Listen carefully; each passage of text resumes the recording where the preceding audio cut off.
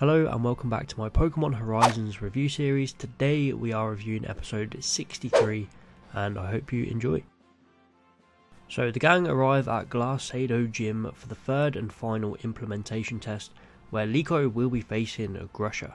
This place was a lot of fun. We see a bunch of Citadel playing in the snow and people using them to go snowboarding down the snowy mountains, and there was just some good vibes here. And since Grusha isn't quite ready, the trio of course used this time to go snowboarding on the Citadel. Liko at first was a bit hesitant since she wants to prepare for her battle and not get caught up in having fun. But the snowboarding definitely looked like a lot of fun. That was until Liko nearly goes off a cliffside and has to be helped out by Sprigatito. Oh wait, it was just a tiny little drop down, which was actually hilarious. But Grusha catches Liko out here snowboarding and we see a bit more conflict. He says Liko must be confident if she's out here goofing off before her battle. And it was just a really interesting dynamic, as we knew that this wasn't really Liko's idea, but the addition to Grusha in this episode was great. I love his characterization. He has this stern, icy cold personality. And going all the way back to Price, I love these kind of characters. Strict, all about results, and it just contrasted so well with how Liko is. And we learn why Grusha is like this. He was a snowboarding champion. He won all these tournaments at a young age, but then suffered a leg injury which stopped his career and created this icy cold personality that we now see. And this is when he turned to Pokemon battles instead and got massive success but lost his smile.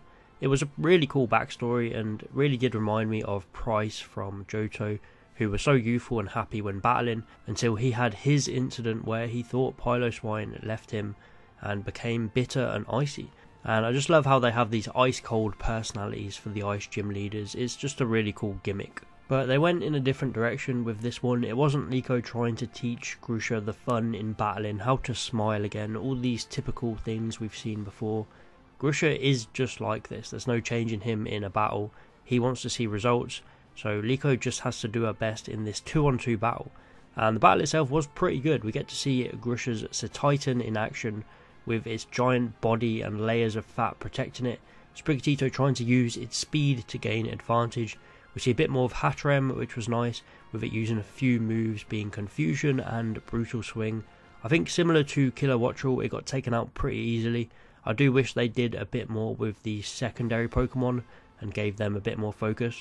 Grusha returns Titan and brings out Altaria, and we get a face-off with it and Sprigatito, and we get some on her toes thinking from Liko, where it feels like she's actually making Grusha respect some of the stuff she's doing, grabbing Altaria's feet with Sprigatito's vines, slamming it to the ground, and Liko gets excited and decides it's time to terrestrialize.